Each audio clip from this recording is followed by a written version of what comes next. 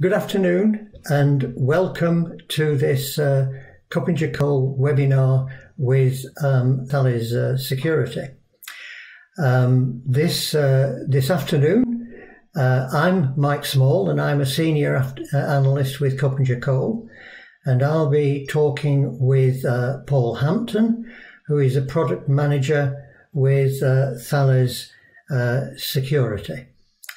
And so the subject today is securing your data or data protection in the cloud. And this is a very important and apposite subject at the moment, it's surprising that over 10 years we've had cloud services. And in the beginning, people were told that these were going to completely replace the existing on-premises services. And there is no doubt that a lot of organizations are using particularly software as a service for things like CRM and for office productivity. However, the workloads that were on premises mainly remain on premises, and only something like 20% have been moved. And the reason that is given for this is because of concerns over compliance and security. So the question is, what is holding things back and what do we need to do about it? So I think I'll start off by asking Paul, what's different between securing data on premises and securing data in the cloud? Hello, Mike. It's good to talk to you again. So, from my perspective, the big difference with securing data within the cloud is that you can't implicitly rely on the fact that your information cannot be accessed by another party. It is not within your data center. It is no longer within your own personal IT infrastructure, and it is moving to essentially a shared infrastructure. And so that means for organizations who've typically relied on the fact that they have private data centers, they have their own private computing infrastructure, they cannot rely on just that, I suppose, sole use angle for protection of their data. They now need to accept that they're running essentially on somebody else's computer.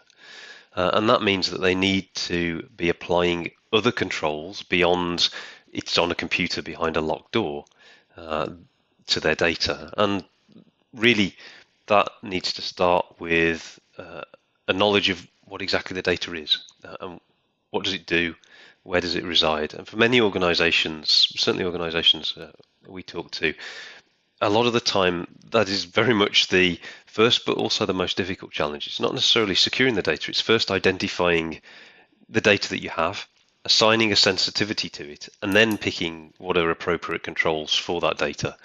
And so when we look at cloud infrastructures, the cloud providers will give a variety of different security levels that you might choose to employ.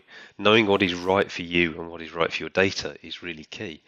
And then as you move beyond that, you talked about those workloads that are still stubbornly on premise, let's say.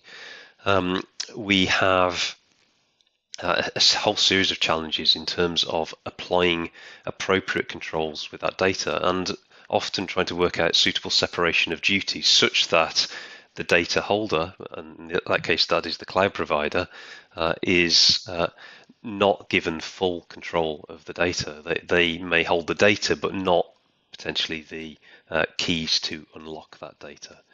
Ultimately though, the organization responsible for the data stays the same. It doesn't matter whether it's running on premise or within a cloud infrastructure. It is the organization that data belongs to who are ultimately responsible for its security. And so whilst quite a few things change and we can no longer rely on just pure privacy or lack of perimeter access as a data control methodology, many things stay the same, including who owns that data. Yeah, I think that's an important point, because there is a lot of confusion because of this shared responsibility model with the cloud services.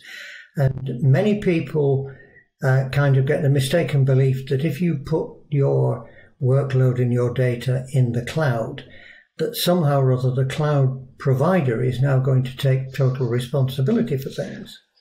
Yes. And indeed, there is a complicated delivery stack, and the sharing of responsibility depends upon the kind of service.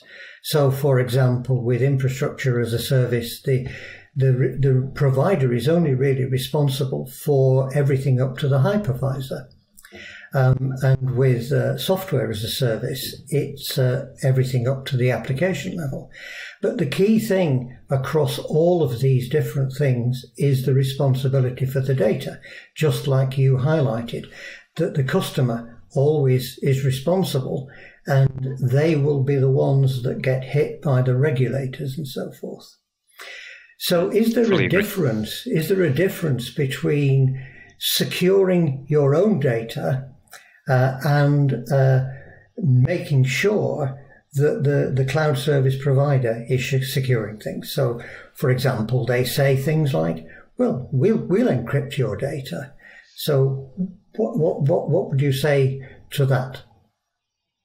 So I think where cloud providers give a significant advantage and benefit to organizations, particularly maybe smaller and medium-sized organizations, is they give you, let's say, out-of-the-box controls, encryption options, for example, as you mentioned, that you can very easily turn on. Now, that in and of itself is, of course, great. Some encryption is better than none. However, ultimately, the cloud provider, in many scenarios, also holds the encryption keys and is then holding the data and the keys. And all you're really doing with encryption is transferring risk from the data to the key, and he who holds the key controls the data. And so the cloud provider, I think, in many cases will ease that transition from I'm not necessarily using encryption to protect my data to now I'm using encryption. But where things then become extremely complicated, I think, and as an industry generally, I don't think we're doing a particularly great job, is control and management of the encryption keys. And really all we've done is parcel the data up and transfer the risk to the encryption key. Yes, it's certainly true that when you look at data protection, it's rather like a sponge, that when you squeeze it in one direction, what happens is the problem pops out somewhere else. And so you look at symmetric cryptography, where the problem is managing the keys. And when you go to public key cryptography, it becomes having trust in the certificate and the ownership of the private key. So I think ultimately, though, we have to look at risk. And I think that was one of the key words that you mentioned there, that organizations need to understand what the risks are and those risks that apply to them, and to take control in relation to those risks and to use the right things. So, for example, encryption is only one of the possible controls, and it only protects against certain kinds of risks. And access control is another one. And I don't know, what would you say to organizations about looking at risk and what risks and controls are good for what circumstances? So for me, that always starts with the data and classifying the data, because not all data requires the same degree of protection. And to try and protect all data to the absolute highest standard almost becomes a self-defeating task for many organizations. And so for me, you need to very much go through a strong and stringent data classification process to identify what is information that needs, let's say, very basic protection, and maybe just access controls, as you mentioned, around that, through to what is the information that is absolutely vital to the survival of our organization and the ongoing protection of both organization and customer. And getting that classification correct is really a significant hurdle and an early challenge. Once you've done that, then you can look at what are the appropriate controls that I should apply for each individual data category. And so for me, it's those series of steps along the way that are really the key to solving what is otherwise quite a thorny problem. Yes, it's also true that in order to classify the data, you have to know that you have it. And one of the big yes. challenges about today's world, and indeed this has been made much worse by our good friend COVID, and working from home, is the enormous amount of data that is generated by the office workers, by the road warriors, and by the use of office productivity tools, email, and so forth. So what do you say about all of this kind of data? Are there tools that can help to find and classify that data, and how effective are they? So yes, there are absolutely data discovery tools that look to automate the burden of finding that data. Some of the tools are really good indeed. However, like all tools, some of the I suppose nuance is down to the operator. So you mentioned road warriors and those of us who are, I suppose, now working from home with no end in sight. That data is not necessarily easily accessible to an organisation, and as we know, there's many ways of sharing and communicating data, and different cloud services devoted to that. And so, for an organisation to try and control a very distributed workforce and make sure that all data is within their oversight is extremely difficult indeed. So, whilst yes, there's great data discovery and classification tools available, and they really are, I think, something you'd absolutely use to do this, being certain that you've captured every last piece of data is very much a challenge and something that is a difficult thing to get right indeed. And in addition to the data that you might know you have, there is this data that is perhaps being used in unexpected ways. And one of there are two things that I always think of. One is journals and logs, that there's an awful amount of data that sort of sits around applications journalizing transactions. And the other is data that is used for development purposes. And do you have any advice over those kinds of data? So you're absolutely right. So we've got data and I suppose almost metadata as well, data about the data, and logs and journals are one example of that, I'd say. So again, these things can be produced in huge volumes, which can be its own challenge, and indeed it may well be produced in greater volumes if you use a cloud service than potentially were with the on-premise equivalent applications that you were running before. They're also potentially a whole lot more accessible within a cloud service, for good and bad. So protection of that data, and then you mentioned development data as well, that is certainly a challenge, particularly where you've got development teams who may now be remote when previously they'd have been on site, who are working on particularly sensitive items, high security source code, etc. And providing a remote development environment that meets all of the, I suppose, security controls and indeed compliance controls that might be required is a new and fresh challenge that I know a lot of our customers are working through at the moment. How do I have my most sensitive source code and development activities happen remotely? And whilst cloud services can help to an extent and certainly provide you with a rich suite of tools for remote usage, a lot of the classic IT security problems remain, and all of the things that I suppose something like ISO 27001 would tell us about how to go about securing data still very much hold true, but with a completely fresh set of challenges, without the physical security barriers that we've often relied on maybe too heavily previously. Yes, well, so standards like ISO 27001 and so forth are extremely important, but they also leave an enormous amount of discretion to Yes, they do. the Yes. applier of the standard. So, for example, earlier on you talked about the need to secure keys. So there are different ways that people secure keys. There was public key infrastructure where you effectively have two different keys, and you also have things like hardware security modules. So what is your advice, and what do you say to people about how best to deal with securing keys? So as referenced earlier, the key, once you use encryption, the key is equivalent to the data. Whoever controls the key essentially controls the data. And so the controls you put around that key have to be commensurate with the controls that you'd put on the data itself.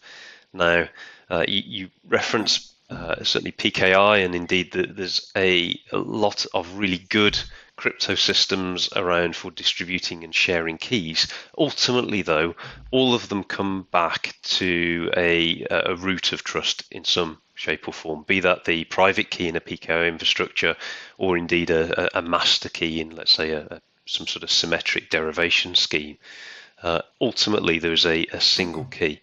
If that key is truly precious to your organization because the data it protects is precious, then so Thales, my employer, and indeed myself, would advocate that that key should be stored extremely strongly and protected extremely strongly. And typically that leads you towards hardware security modules.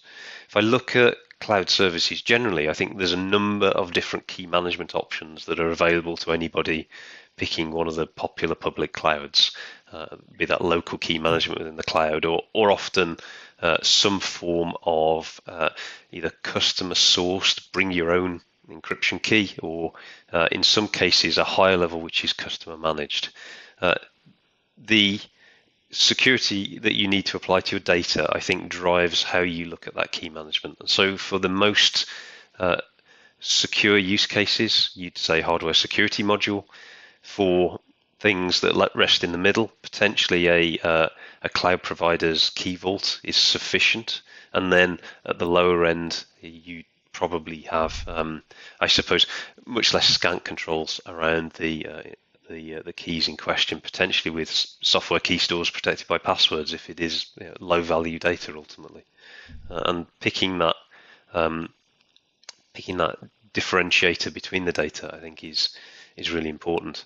Of course, if you want to just go best practice all the way through, my advice would be put all your keys inside a hardware security module, and that way you can be extremely confident that they are not going to be misused or indeed go missing without your knowledge. Yeah, so again, this to some extent comes back to the risk that we're looking at, that if the cloud provider is managing the keys and holds the keys, then the risk is that the cloud provider potentially has access to your data. And the SHREM 2 rulings recently raised the anxiety of customers that a cloud provider may be subject to government pressure to disclose data. So that is really the risk there. Now, the next level of risk is perhaps that the administrators within the cloud service provider may go rogue and decide to steal and sell your data. Beyond that, you're then looking at things like, well, what happens when the media or the space in the media that your data is held on is reused by some other organization? So all of those things are areas where encryption is really important, and that managing the keys is also important. Now, perhaps in that you also spoke about all the various exotic ways that cloud providers talk about this, like bring your own key, homomorphic encryption, double encryption. Would you like to just expand a little bit on that? Yes, I can try, and I have to say this is an extremely complicated space where there's a large number of buzzwords that arrived in very short order that I think make it confusing and complicated for people coming fresh to wanting to use a public cloud and trying to understand how on earth they handle encryption and key management in the space. So I would give this answer in a sort of hierarchy of security for your keys. From the cloud provider manages the keys, which, as you touched on, Mike, means there is no separation of duties between the people who hold the keys and the people who hold the data.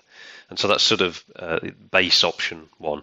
You can then have, with most cloud providers, some form of bring your own or customer sourced encryption key option. And in this scenario, the customer generates a encryption key that they wish the cloud provider to use, and then typically securely uploads it to the cloud provider. So that still doesn't give you the separation of duties between who holds the key and who holds the data, but it does give you the assurance that the key is one that you have knowledge of and was created in line with your own organization's best practice. So you can be confident in the security and quality of the key, and indeed its origin, and you know that you also hold the key. Moving on from there to a third tier, we've then got customer managed or externally managed. And you mentioned double key encryption also, which is new from one particular cloud provider.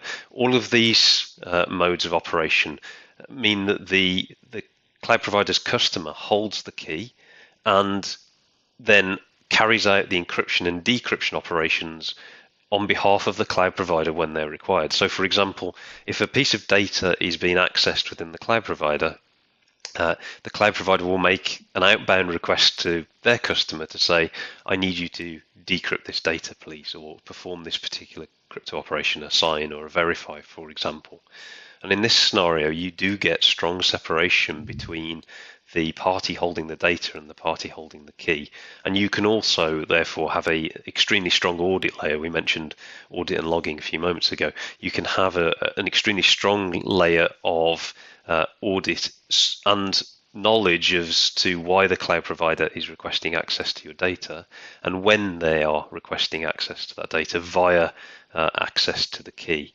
And so, let's say US Patriot Act and essentially a no-knock access to data by a government, you'd still see the cloud provider requesting access to the data, even though they couldn't tell you that they were operating under a warrant and under government order.